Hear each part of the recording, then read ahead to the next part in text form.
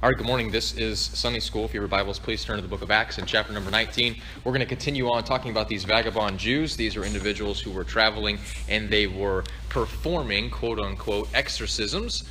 And so that exorcism is the concept that there is a spiritual world that is unseen, that people do not really can't visibly see, but it does interact with the carnal world. And it's very real, okay? There's a real aspect to why people say, and why God says to the nation of Israel, do not engage in witchcraft.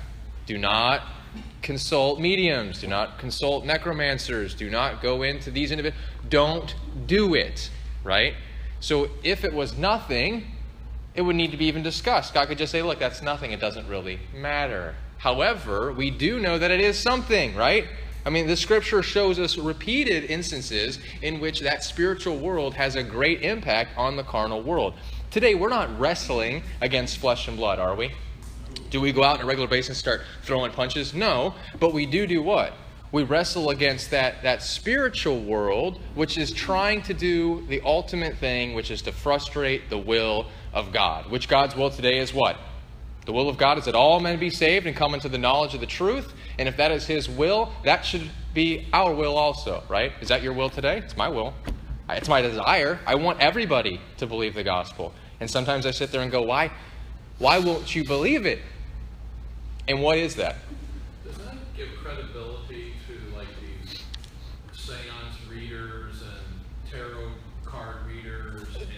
To an extent. Many of them are doing it underneath the false pretenses that they had no power at all, like Simon the Sorcerer. Simon the Sorcerer had zero power. He just deceived everybody thinking that he had power. He didn't have any. But there are some individuals who do and can talk and are possessed and do have the ability to talk to the spiritual world. No doubt. Like some of the higher priests in the Catholic. I wouldn't doubt that for a second. No, not for a second. These individuals. You have to think about it too. When Satan's on the earth, and when Jesus Christ on the earth, Satan is going to go after the individual who has the most impact and the most power. Who would that be? Oh. Well, Jesus Christ at the time of now, right? At the time when Jesus Christ was on the earth. When Christ is on the earth, who has the most sphere of influence? Who's got well, be Jesus Christ. So what does Satan do in Matthew chapter number 4? He walks up to Jesus Christ and says, hey, let me talk to you about a couple things here. And what does Christ do? He uses the Word of God against Satan, who uses the what? The Word of God. And so in that, you can see that that's Satan. Of course, he's not somebody who can be in all places at all times. Yet many did what? Did not keep their first estate. They were lovers of that strange flesh, and they went out and did what? They followed after the lies of Satan. And they became, as the book of Jude talks about, some of those angels are reserved, but others are not, and others have been out. And that is why you see, like Legion, for example, is one that is actually named. We are many. You see this one here, of course, Paul's doing these special miracles, and this evil spirit knows for a fact who Jesus is. There's several passages in the Scripture in which Jesus rebukes those individuals and tells them not to speak that He is the Christ, because He does not need their testimony. But further, Christ, it reiterates the fact that they are prone, and their destiny is judgment, right? They ask Him, are you come to torment us before the time? Okay? See, what's really interesting about all of that is that in what they are doing, the spiritual world against Jesus Christ, they have no clue that they're facilitating the reconciliation of the world. Do you get that? To me, that blows my mind. What God does is He says, that's fine. That's fine. You can do all of that, but the end, you're never going to frustrate my ultimate will and my ultimate purpose. It's not going to happen. And that's what you see in the book of 1 Corinthians. Look at 1 Corinthians chapter number 2. Look at this. Remember what he says here in 1 Corinthians chapter number 2. Paul says,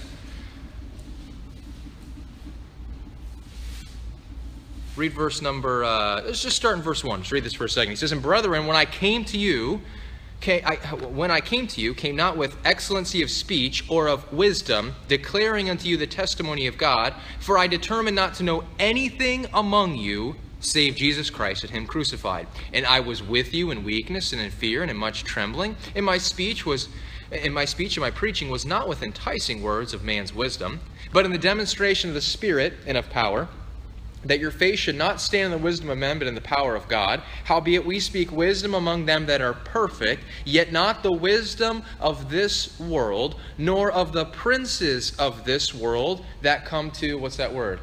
Not, or nothing.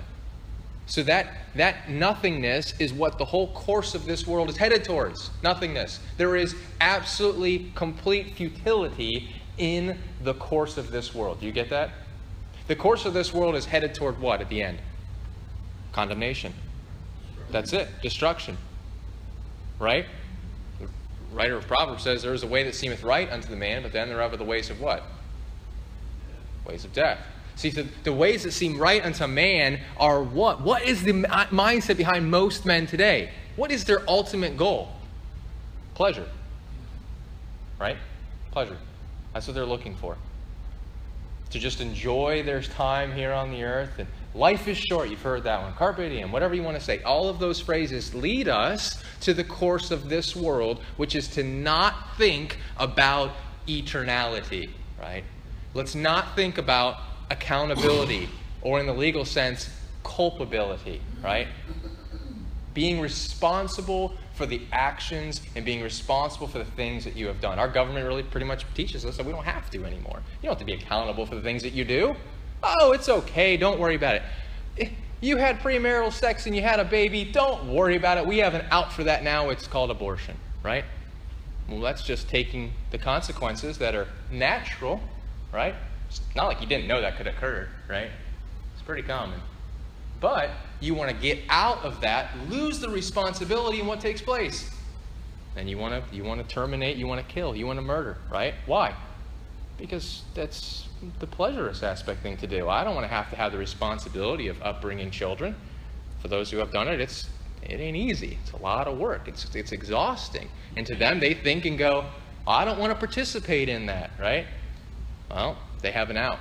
And so with these guys here, the princes of this world that come to naught, Jesus Christ will be the one Lord and his name one.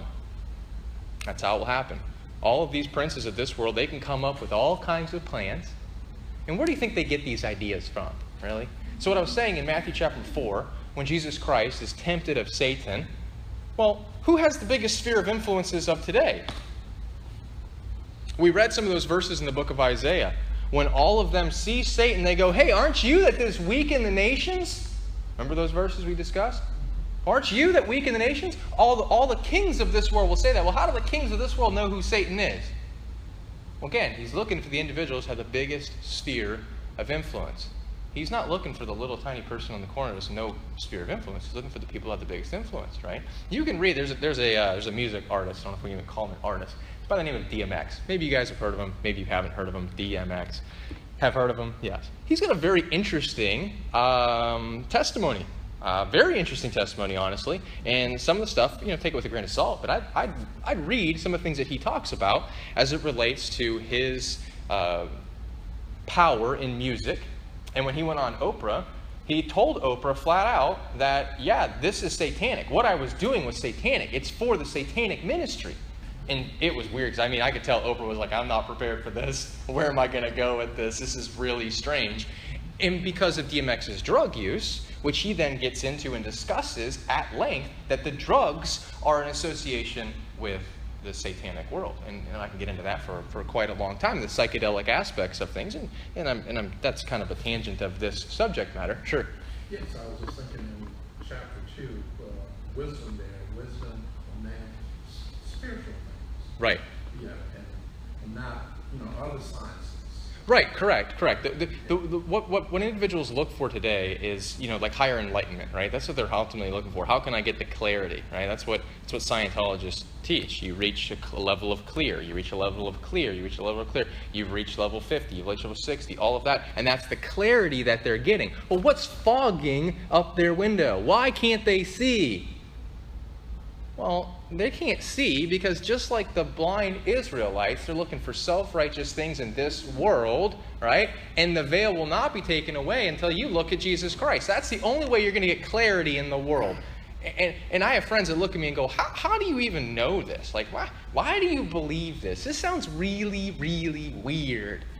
And I go, well, what's so weird about it? Go on. Tell me why you think it's weird.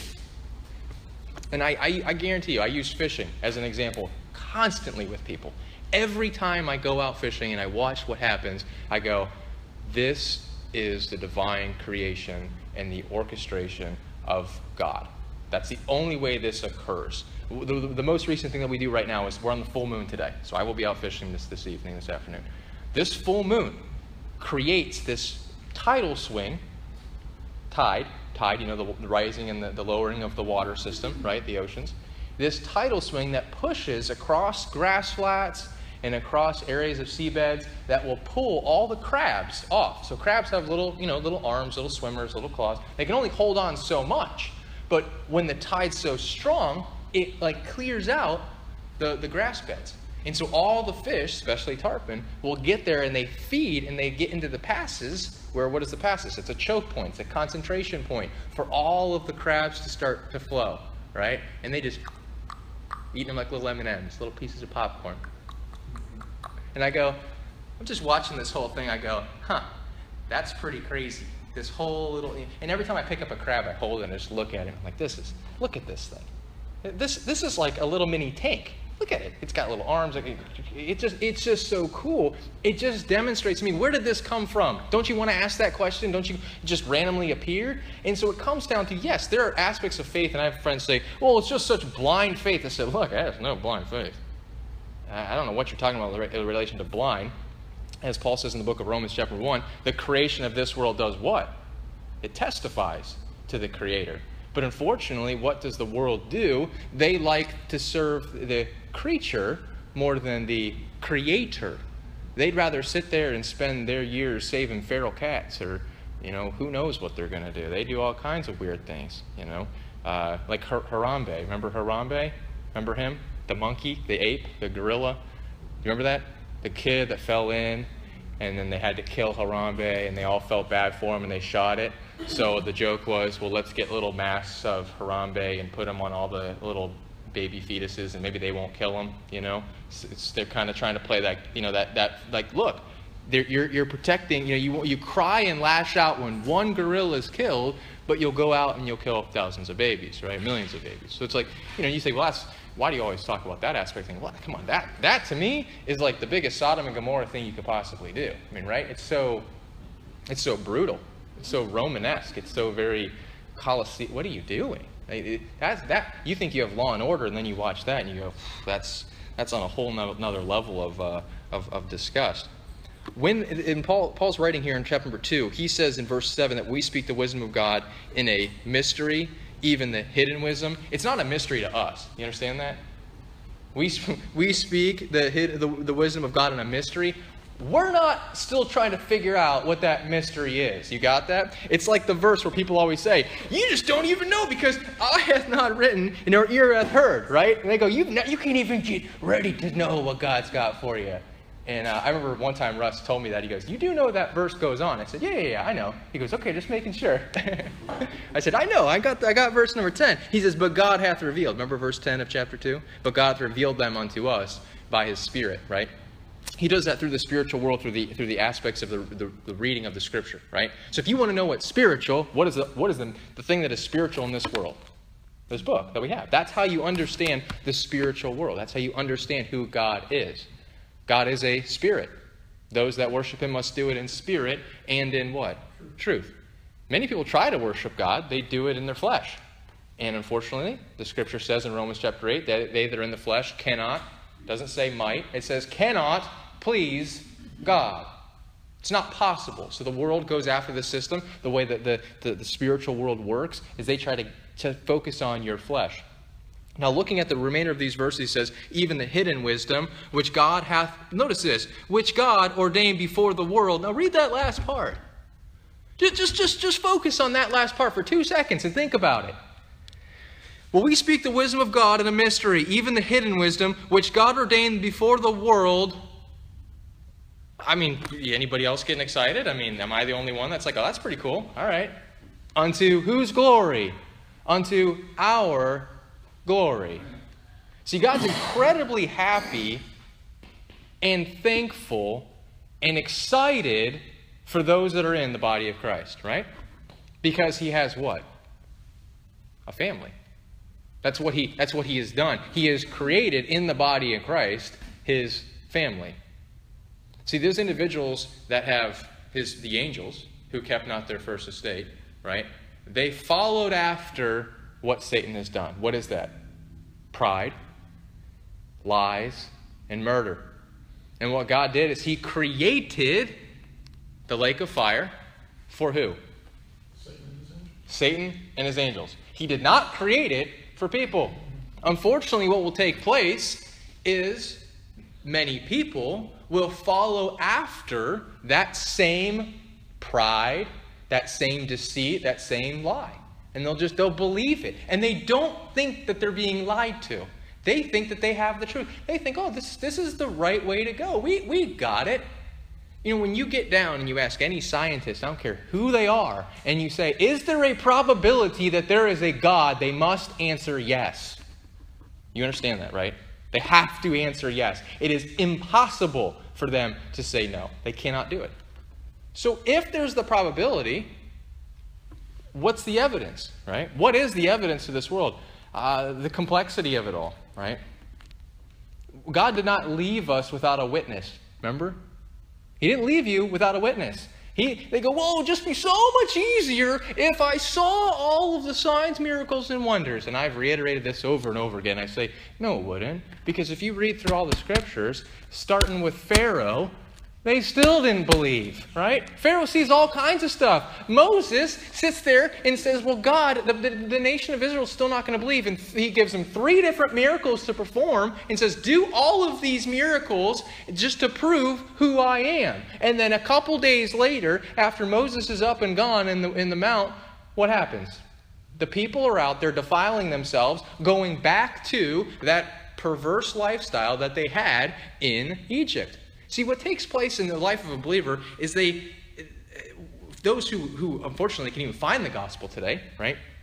Find a pure, unadulterated gospel of the grace of God. I will tell you it's pretty difficult to do. A lot of people say things like, believe on the Lord Jesus, or trust Christ, or give your life to Jesus, or follow him, become a disciple, pick up your cross. They might use all these little phrases that sound kind of good, they sound kind of cliche, but what they haven't addressed is the ultimate issue of sin and your need for reconciliation, right? The sin that has occurred in your life is so much more far encompassing than you may know. And I teach everybody that you need to understand the full force, weight, and effect of the law of Moses upon your life. You need to see it to then experience the full and complete justification of God. It's really nice to know that, as one of my friends posted today, she said, it's just, I can't believe that God would work with such a horrible sinner like me. And I said, well, great. That's a good mindset. You continually have that mindset of just being so thankful for the grace of God. You're thankful for it. You go, thank you, God. Thank you for that grace. Thank you for that grace. Thank you for that grace. And where sin did abound, grace did much more abound, right? So you live your life and you go, all right, stuff happens. Now, what takes place with most believers is they never get to that point of reconciling old man, new man. And unfortunately, they follow after the wisdom of this world. That's what they do. And then they become basically futile, and they're really no good. They don't have any real ability to work for God. They don't know anything. They couldn't tell anybody anything about the gospel. They couldn't preach anything. They couldn't defend the faith. They don't even know what the gospel really is. They try to, it might be this, and so much of what we discuss is not just intellectualism, right? The purpose of church is not to intellectualize you. You know what the purpose of this is today? If you don't know, I want you to see this real quick. Ephesians chapter 4. This is the purpose. People go, why do you go to church? Sounds like a big waste of time. Really? Wow. They're so anti-church because what has happened? Satan has turned church into Starbucks coffee and all the crazy things that they've got going on. Bridgepoint's got like a Starbucks in their church now. And somebody asked him, isn't that selling out? You get a Starbucks in your church? Well, technically it's not a Starbucks. It's like, well, technically it is, because they're shipping you all the Starbucks stuff and they're putting it in there. It doesn't have the Starbucks name. They got into this big, huge debate about it and how much money they had to pay for Starbucks to give them their coffee presses. Why are we even having this discussion? This is craziness if you have that type of discussion. And I can tell you, this is the most important thing you probably listen to here today. You will never find a verse in the Scripture that tells you to go out and invite people to church to give them the gospel. You won't find it. You know what you will find? You will find plenty of verses that discuss your obligation as a member of the body of Christ to be an effective witness and testify to the gospel of grace of God. You will find that right there. So what people will do is they'll go, look, I can just take my obligation and throw it out the window and put it upon somebody else. Look at that. I can shift it. I can shift it to the pastor. You really need to talk to my pastor. What? I've heard that one 20 times. I've had discussions with people and they go, you really need to talk to my pastor. I said, I don't need to talk to your pastor. Your pastor is just a man. What do you believe about the Scripture? What do you believe about the Word of God? Because I'm going to tell you, every man shall give an account of himself to God. And when you're going to give your account, your pastor ain't going to be standing there going, well, hold on. Let me help him clarify that. You know, the judgment seat of Christ, you don't get to go, well, this guy here. No, it doesn't work like that. So in the end, what I look at in my life is transparency, honesty, right, with people. Well, you can see Jason trip on the boat sometimes when he loses a big fish. He might get in the flesh. We try not to. It's funny because my buddies will always go, you know, we see that like two sides sometimes of you where you get, you know, you're focused and you're trying to stay in the Spirit. The guys that know me. You know, you staying in the Spirit. You know, stuff happens. We see you're getting frustrated. You're getting angry. Stuff's happening, but you're just rolling with it, and you're just, you know, you're biting your tongue. You're showing that level of maturity. You're showing that level of maturity. And I'm like, yeah, it's hard. It's real hard. It's real hard to keep walking in the Spirit. Sometimes I just want to get in the flesh and just go to town. But what does that do for me? It doesn't do anything. It doesn't benefit me at all. And it just makes it worse if I have some people on the boat that don't really know me, and then they're like, yeah, this guy over here, and it turns into a testimony loss, right? I'm not trying to hide something that I'm not. That's why I'm always very honest and transparent with these individuals. I don't try to act like I'm somebody that I'm not, okay? Me, as in Jason Tripp in the flesh, is somebody who is not a person that you want to follow after. I would highly suggest you don't look at him, don't stay near him. Jason Tripp in the Spirit, of course, is a different thing, right? Jason Tripp understands that, and he's a different person. So with Ephesians chapter 4, with what we do here at church, it's very important that you read this how he says, okay? Verse 11, he says, and he gave some apostles and some prophets and some evangelists and some pastors and teachers. And he gave some of them, right? So not everybody's an apostle. You obviously understand that. In order to be an apostle, you have to do what? You have to see the Lord Jesus. So I can tell you today that nobody's an apostle. Like people go, well, I'm apostle so-and-so. Well, when did you see the Lord Jesus? Oh, that's interesting. When were you commissioned and sent by him? Never? Pretty sure you're not apostle by the word of God. So they want to use that to do what? Why do they call themselves an apostle? To try to get something that they don't have. They don't really have that authority, but they want to get that authority by a title, by a designation that can say, well, I'm the apostle, so-and-so, right? Reading on, he says, and some prophets, some evangelists, and some pastors and teachers. This prophecy we're going to look at in just about 2 seconds as it relates to what this girl was doing, what the other spirits were doing, and what the necromancy is mostly all about. They try to go for it from a prophetical standpoint, and we're going to look at some verses in here in just a minute with Saul, King Saul. Remember what King Saul did? Very, very dumb guy. He didn't get it. Like, smart guy, but very dumb guy. After he's told by Samuel, and he's told by Samuel, and told by Samuel, and told by Samuel, and told by David, what takes place? He still thinks, well, what's going to happen to me? What goes on? Well, you didn't listen. It's the prime verse for incomplete obedience or partial obedience is total disobedience, right? And my mom used to tell me that all the time. And I was like, well, where are you getting that from? She's like, Saul. I'm like, I don't remember that one. I'll have to look at it. But I see what you're saying, you know? The partial obedience is total disobedience. When you only partially obey, you're not really obeying, right? So when you read these verses, he goes on to say that he gave them for. This is the purpose. Why? So if you're going to quote unquote call yourself an apostle, a prophet, an evangelist, a pastor, a teacher, the only purpose of that is not for you to make any money whatsoever. You got this? It's to do the perfecting of the who? Of the saints. The perfecting is what? How do you perfect it? You ever anybody play music? It's sanctification. It's a process of sanctification. It is. It's a process of sanctification which starts where? With the doctrine. After the doctrine. And then what do you have to do with it? You have to put it into practice, right? There's the indwelling part of it that goes inside of you. So the perfecting is like when I used to play music. And they'd give me a piece, and I'd look at it and go, I can't play this thing. And I go, and I play my guitar, and I'm like, I don't know, this thing's so hard. And I keep practicing it. I'd be working at it. I'd get better, and then I'd perfect it, right? But what would take place? If I didn't continue to perfect it, what would happen? It's just like the Word of God. If you're not continually putting it in you, you're not continually working with it, it's pretty easy to fall off the wayside, you know? Very easy to just kind of get distracted with the things of this world and go, oh, man, and then you lose that spiritual mindset. And when you lose a spiritual mindset, I'll tell you, your life is not peace. Your life is, oh, man, now I got so much of this and my taxes and this and that, and all of a sudden you got all these cares that you didn't really need to have. It's really not that big of a deal. What are you worried about, right? And people will get so frustrated with it that if they could just see how Paul lays this out, it's to perfect them to do, as he says here, the work of the ministry. Notice that it doesn't say he's perfecting them for the ministry. He's perfecting them for the work of the ministry. If Scott hires somebody at the restaurant who's 17 years old, never worked a day in the restaurant in his life, and says, okay, here, go out and do it, they wouldn't know what to do, right? No clue. Hey, welcome to my restaurant. What do you want to eat? You know, like, they probably try to figure it out. How do I do the order right? What do I do in the system, right? You have to be taught. You have to be instructed. And so the Jews of that day, you know, they always thought they were very instructed in the ways of righteousness, but they weren't, right? Paul says in Romans chapter 2, behold, thou art called a Jew, and restest in the law, and makest thy boast. They thought they knew what was up. And then God says, yeah, but you don't. That's all that false knowledge you have. That's the wisdom of this world. So he goes on to say, for the perfecting of the saints, for the work of the ministry, that's outward, right? The work of the ministry is the outward portion. And then he says, for the edifying, this is the inward portion, the edifying of the body of Christ. The edifying of the body of Christ is to do what? Paul says that everything he does, even when he's out there scolding the Corinthians for their sin and their issues, what does he do? I do all things for your edification. I do it all to build you up. I'm not doing it to hurt you.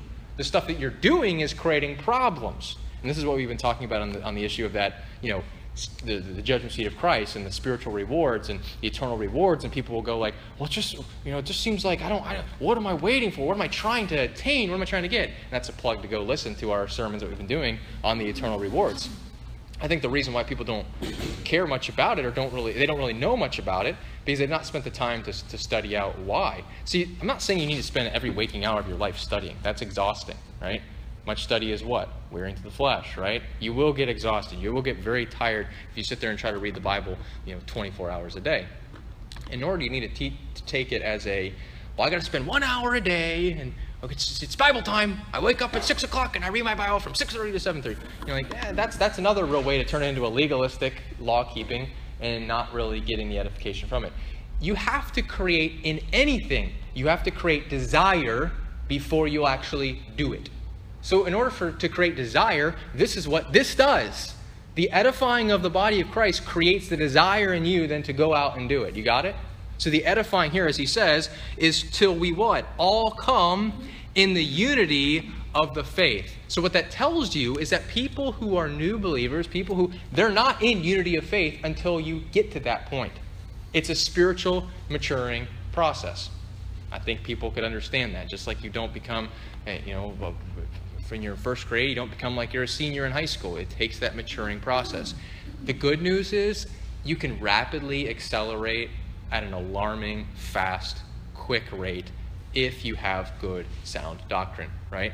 You're not jumping back and going, well, Ezekiel chapter 12 says, in Zechariah 14, and all of a sudden you're doing like 13 different verses, and you're pulling out one piece here, one piece there, one piece there, one piece here, and you're like, whoa, where are you going with all that? Like, that's a lot of stuff to try to finagle together, and you just start asking simple questions about who's talking and what's going on, you probably will find out that the people have an ulterior motive behind that.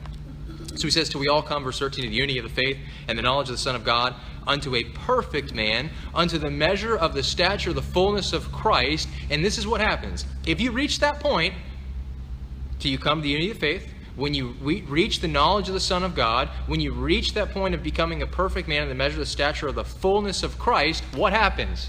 Verse 14 tells you that henceforth, notice, that we henceforth be no more children. I can go up to my kid and I can tell him just about absolutely anything and he'll believe it.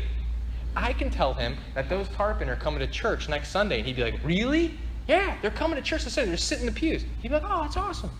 He wouldn't know, right? Because that's what children do. They're easily malleable, right? They're easily just, you can tell them. That's why it's so important to train up a child in the way he should go, and when he is old, he will not do what? He will not depart from it. I believe that, 100%, no doubt. Here, I'm a testament to it. Got it? Right? My parents trained me in the way I should go. I didn't depart from it. Several times I thought about it. Definitely did. But I stuck with it for various reasons. Thankful to Russ and Frank and the other guys. When he says here, no more children, tossed to and fro, and carried about with every wind of doctrine. Where does that stuff come from? Where does every wind of doctrine come from? Well, I like how he says every wind of doctrine, because you don't see it. Right? It's the wisdom of men, which comes from who? Comes really from the satanic policy of evil, as what's his name, Keith Blades used to say? Right? That concept of this is what they're trying to do. They have a whole, but in the end you guys say, well, where are you taking me with all this? So I get a big head and it doesn't do me any good? Where is the schooling system of this world taking you to? Well, they're taking you to capitalism and consumerism. That's where they're taking you to. And you go, no, yeah, look at how it works, man. The average household has $30,000 in credit card debt. That's a lot of money. It's a lot of money. Why? Because they told you need to buy it. Because that's going to give you what? Happiness. It's going to make you happy if you just have that thing. I remember very early on my dad saying, think about it. Act like you have it for like a week, and then if you still want it, buy it. You know how many times I would do that and I would not buy it? I'd be like, oh, I really want that. Just wait. Think I have it for a week. Week goes by. Yeah, I don't want it anymore. I'm good. I'm off it. I'm on to something else, right? Because that's what the world teaches you. You gotta get it. Because that's going to consume and it's going to appeal to your ultimate flesh, right? When he finishes off, he says, the wind of doctrine by the sleight of men. Sleight means what? You ever watch Penn Teller? You know? Teller is one of the best. Penn Jillette, of course, but Teller is one of the best sleight of hand magicians out there. I mean, his stuff that he does sometimes I watch and I go, whoa. Is that witchcraft? No, I'm just kidding. But, he does some sleight of hand things he's very good at. He's very cunning, as it says, right? And cunning craftiness, in the end, whereby they lie in wait to deceive. And as I said, speaking the truth in love, you grow up into him all things which the head, even Christ. Let's go back and look at this concept here about this spiritual warfare, how it's applied in the life of the Ephesians, right? Who did believe the gospel, Acts 19, who were unfortunately really tied up with this curious arts, these, witchcraft, spiritual nonsense that they were involved in, but did have actual spiritual implications on their life. And if you read here in Acts chapter number 19, this is showing us in Acts 19 that practical sanctification, total sanctification, whatever you want to say, comes based upon education, which is doctrine. Got it? So you don't just believe the gospel of Jesus Christ, the gospel of the grace of God, and then you no longer ever have any thought at all about any carnal or fleshly thing in your life. That's not how it works, right? But there's many people who teach a doctrine called Lordship Salvation. You may have heard that concept. And they say, you got to make Jesus Lord of your life, right? Or else you're not saved. So what they do is they go, I made Jesus Lord of my life. And they did all this stuff. And then 2 weeks later, when they're in sin, because they have no doctrine, they go, well, I'm not saved. I guess I got to go get saved again. Then they're rushing back down the aisle the next week to make Jesus Lord of their life again the next week, right? Or you can just die daily, right? As Paul says. You can just live your life like that on a day-by-day basis going, yeah, I'm not trying to get saved every day. My process now is really how Paul says, how do I, in this body, live this life for the remainder of this life, right? Galatians 2:20 is a great passage on that. Romans chapter number 7 is the whole real basis. And then Romans 8 teaches you that's what happens when you live a Romans 7 life. See, it's not like Paul, and I think this is what happens. they look at guys like Peter and James and John and Paul and Mark and Luke and the rest of these guys, and they think, wow, what upstanding people. Well, do you think that God recorded a bunch of their sin? Some. Sure. We're going to see some of Paul's sin just here in a little bit. When he's told, depart, get far hence. They're not going to receive your testimony when he goes to Jerusalem, but he still goes and does those things. I believe that to be a sin of Paul. He should not have gone. He was told not to go, yet he goes anyways, and as a result, he goes into prison, and now he's seeing all the more he has to suffer, in bonds. So in Acts chapter number 19, what I want to show you here is that it takes for them seeing this exorcism try to take place, it fail, it leap out, it overthrows the 7 of them, they run out of the house naked and all scratched up. All of a sudden, everybody's hearing about this, they realize the reality of the situation, and they burn it all. They go, we're out of it, we're done. So read what it says. Certain vagabond Jews, verse 13, exorcists took upon them to call over them which had evil spirits in the name of the Lord Jesus, saying, we adjure you by Jesus, whom Paul preacheth. And there were 7 sons of one Sceva, a Jew, and chief of the priests, which did so. And the evil spirit answered and said, Jesus I know, and Paul I know, but who are ye? And the man in whom the evil spirit was leaped on them and overcame them and prevailed against them, so that they fled out of that house naked and wounded. Wow. And this was known to all the Jews and Greeks also dwelling in Ephesus, and fear fell on them all. Why did fear fall on them all? Because they saw the reality of a carnal attack, and they said, well, wow, if that's what that brings, we want nothing to do with any of that spiritual witchcraft nonsense, these curious arts. We want nothing to do with that, because that could happen to us. They saw what?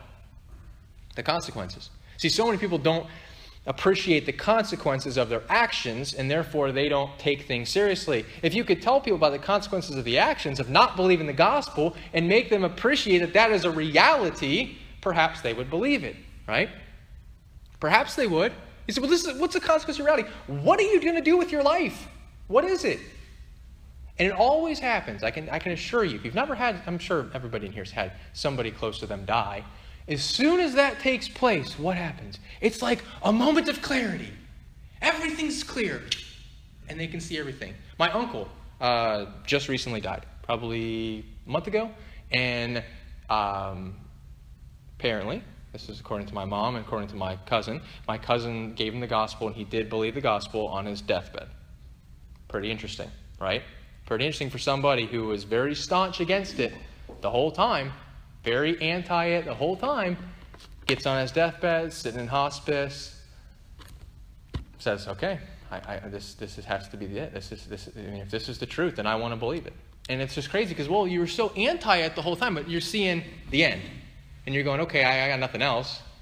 Who cares about your big screen TV? Who cares about your Corvette? Who cares about your beach house? None of that stuff matters anymore, right? Figuring out what you're going to do with your life. What is it? This is your ultimate choice." And so what I think is interesting, though, is that my aunt, same thing. She's been a little bit on the fence, and now she's being very open, very receptive, much more interested in going to church with my mom, having Bible study. And I'm going, okay, pretty interesting. Because I can tell you there's years and years. Well, we were at a family get-together. My mom was like, I don't know, a lot of brothers and sisters, like 10 of them or something crazy. Okay, so my mom has a lot of brothers and sisters. We're at a family reunion type of thing. So we had like 50, 60 people there, right?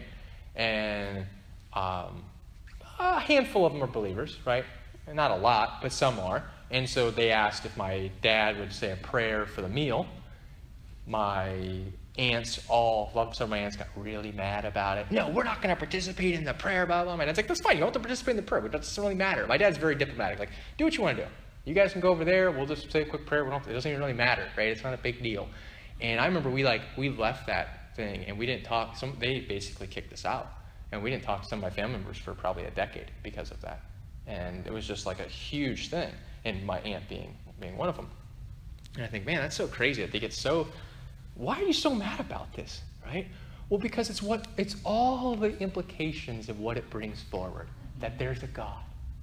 And if there's a God, then I'm responsible. And if there's a God, then, now I'm in trouble because, well, yeah, you are. Why don't you get justified? So then you don't have to worry about it anymore, It's a great thing. It's a real nice way to live your life, peace with God. And it's crazy, but so we lived that whole life. And my aunt was one of those ones. And I used to always see her at Publix. If you ever went into this Publix that's up there on 113th and Park Boulevard, she worked there for like 30 years or whatever it is. So they used to be across the way, but she was there for 30 years. I mean, she retired from Publix. And that's a long time of working at Publix.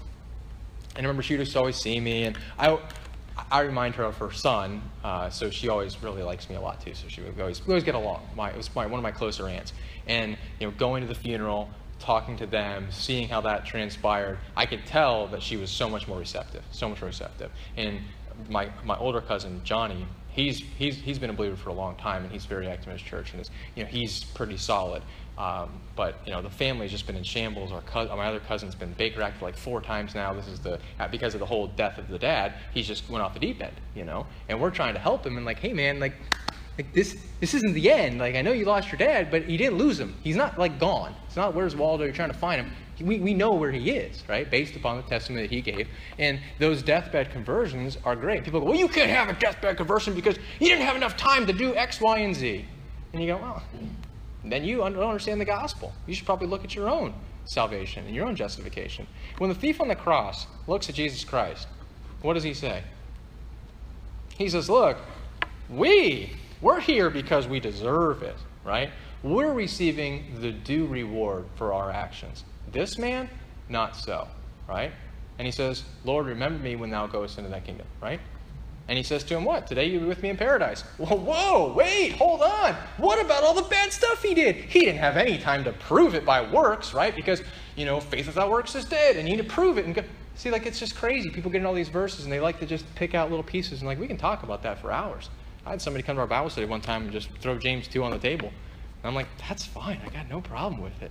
Let's talk about it. I got no problem with any verse in the Bible. We can talk about every single one, but we're going to do it not in isolation. We're going to take it into consideration of the whole book. I asked one person that brought up James 2. I said, what's the very first verse of the book of James say? I asked him, I said, just answer me that question. What's the very first verse of the book of James? And they go, I don't know. So just asking, I think you should probably read it. And I tell you, this person took their Bible, went to the book of James. Not kidding, this is exactly what they did. They went to the book of James. And this is exactly what they did. They would, my brethren, count it all joy when you fall into diverse temptations. I said, that's not the first verse. And they looked at me and they went, yeah, it is.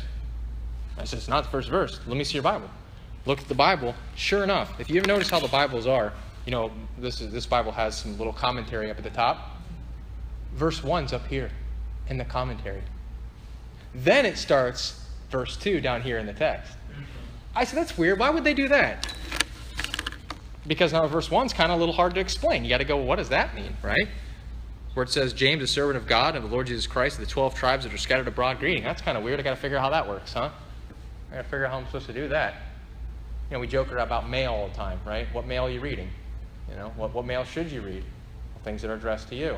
How do you know the things that are addressed to you? Is the whole Bible beneficial for doctrine, for reproof, for correction, instruction, and righteousness, that the man of God may be perfect, thoroughly furnished unto all good works? Well, yeah, no doubt. Okay, I'm not disagreeing with that. But I will tell you that you're not going to go back and you're not going to go do the basics, animal sacrifices, right? They'll say, well, I'm not going to do that one. Okay, so wait, there's certain things that you're not going to do. Yeah, we're not going to do animal sacrifices.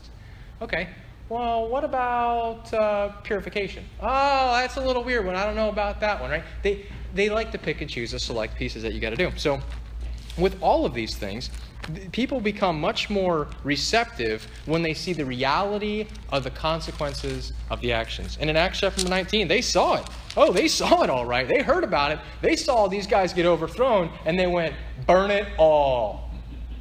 Now notice, burn it all. Not let me sell it, let me put it on eBay, let me try to get a couple dollars for it. I know I got all that stuff that I probably shouldn't have, but I'm just going to go and try to sell it, make a couple dollars on it, right? Well, no. You need to destroy it. If it's not good for you, it's not good for anybody in this world. And as you see, many that believed came and did what? What's that word? I like that word. Confessed. What does it mean to confess? Oh, I'm admitting that. Look at that. It's wrong. No, we're away from that. They confessed, and they did what? They showed their deeds. They put it out there for them to see, right? And they wanted to, look, this is not right. And look, if you're going to burn all this stuff, don't you think other people are going to see this?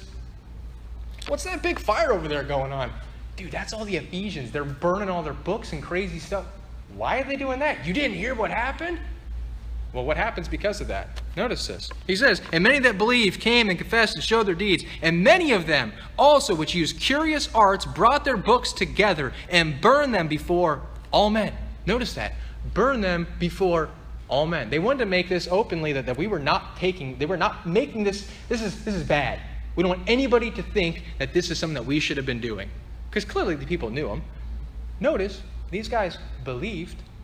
It wasn't that they weren't believers. They were believers. It's just like when Paul goes to Corinth and writes 1 Corinthians. He doesn't say, all of you dudes need to just believe the gospel. Come on already, right?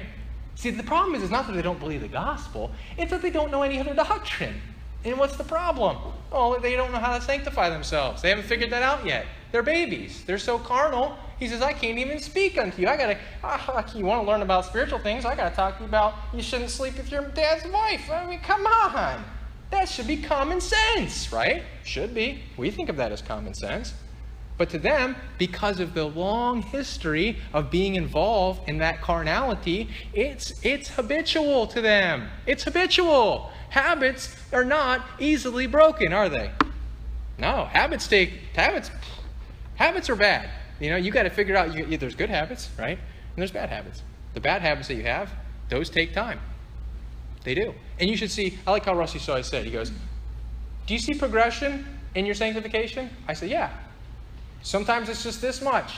Sometimes it's like, wow, I'm doing really, this has been really good. And you go, well, is that just your will? Is that just your flesh? No. But I will say, if any man do what? Purify himself of these, he will be a vessel meet for the master's use. If any man, you have a responsibility, as Paul says. So you want to be useful? Then this is how you need to be useful, right? Paul says, I do not fight uncertainly. I keep my body in subjection. I do the things that are necessary. I know what's supposed to be done. I'm not going out there going, well, I got these curious arts and these books. I'll just keep them back there because, maybe they'll be worth something one day. No, they went out, they burned them before all men. They counted the price of them and found it 50,000 pieces of silver. So what is that 50,000 pieces of silver? I don't know. It could be drachmas. They could be all kinds of different things.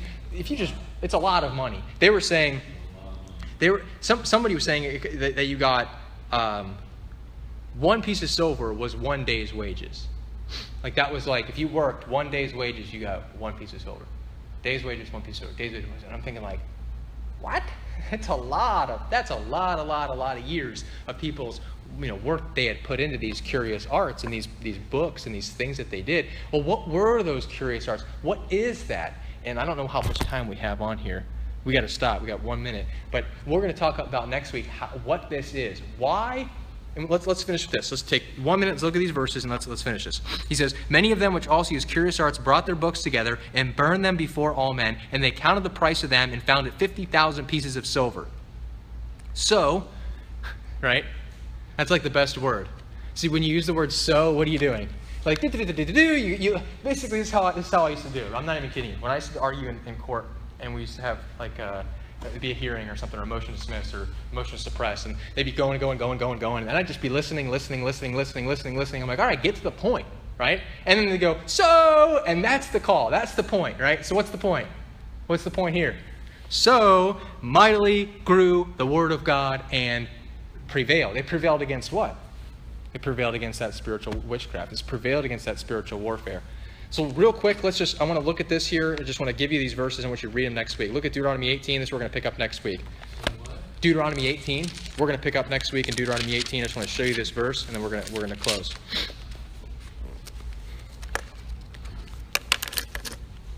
False gods are nothing, right? An idol is nothing. An idol is nothing. It has no power. It has no authority. It has nothing. Okay? However, the spiritual world has what? Lots and lots and lots of power. technically, the course of this world, as Paul says, is run by the prince of the power of the air that now worketh in the children of disobedience. And as we read here in Deuteronomy chapter 18, that didn't change. And I just want you to read these verses and we're going to close. We're going to read 9 through 14. When they would come into the land, he says this, when thou art come into the land which the Lord thy God giveth thee, thou shalt not learn to do after the abominations of those nations. There shall not be found among you any one that maketh his son or his daughter to pass through the fire, or that uses divination, or an observer of times, or an enchanter, or a witch. Well, why? For all that do these things are an abomination unto the Lord, and because of these abominations the Lord thy God doth drive them out before thee. Thou shalt be perfect with the Lord thy God. For these nations which thou shalt possess, hearken unto the observers of times, unto diviners. But as for thee, the Lord thy God hath not suffered thee so to do. And we'll pick up next week is, why does he give this as a command to the nation of Israel? Because clearly, God knows what's best. And that's what we just need to realize. So many times I live my life and I go, well, why am I listening to that? Well, that's not what God says. Like, don't you think that God ultimately knows what's best in your life? Right? And don't you think that he knows exactly how Satan operates and what he should be doing and how he's going to try to deceive you into doing other things? Well, yeah. Obviously. I had a long discussion the other day with my buddy on the concepts of marriage. And we were talking. I said, well, this is what God says about it. This is what Paul talks about. Here's how it works. He goes, yeah, but it just seems so old-fashioned. I said, yeah, in the days of Tinder, it does. But I'm going to tell you, none of that stuff's going to help you. It's all going to be bad. It's all going to create more problems in your life. I can assure you of it. And they're like, that's why. He goes, well, but how about this and that? And he was talking about the concubine issue, and we got into all that, and I said, yeah, well, I can tell you right now, it wasn't so like that in the beginning. And further on, we talked about the issues of so shall every man have his life in a singular statement and fashion, and we went through that and the reasons why. But just, look, at the end of the day, be thankful that you know the gospel. Seriously. I mean, just to be here today, I look at it and go, thanks. I'm pretty thankful that somebody led my mom to the Lord in 1970 something, That's pretty cool, because that in turn transpired to me being here today, which is in turn transpired to, I could tell you 20 people who have been saved underneath our ministry in the last, 10 years. I can't tell you thousands. Unfortunately, I wish it was thousands. Not everybody's going to believe the gospel, folks. Your obligation is just to go out there and preach it, and you're not being a bully in the sense, with it. If you show people they actually care about it, and you might be surprised how much they are responsive to it, right? The more you demonstrate the love and charity of being gracious with the people and saying, look, what do I have to gain in me telling you this, right? Well, why would I do this, right? What is my purpose behind doing this? And what's humbling for me is for a person, an old friend approaching, thank you for their salvation. Right. And I didn't open my mouth at all. Right. Which is very humbling. Sure. And basically because I was watching. Sure, no doubt. Oh yeah, people definitely look at the things you do, and that it can be a stumbling for many people, because they go, well, I can tell you the guy's name, Raph. He goes, oh, I don't know why I should be a Christian, because there's really no difference between any of you in the world. And I looked at all my friends and said, touche. All right, let's close with our prayer. All right, dear God, again, we thank you always for the gift of eternal life that we have through your Son, Lord Jesus Christ. We thank you for the justification that we have, again, always freely, 100% free. When you say free, you do mean free. You mean no conditions on it. Not even at all, not even the least bit, Lord. We thank you for that. We thank you for just the grace that we have every single day, minute by minute, day by day. As we go out into the world, Lord, help us to continue to be an example so that we may preach the gospel without charge. In your son's name we pray. Amen.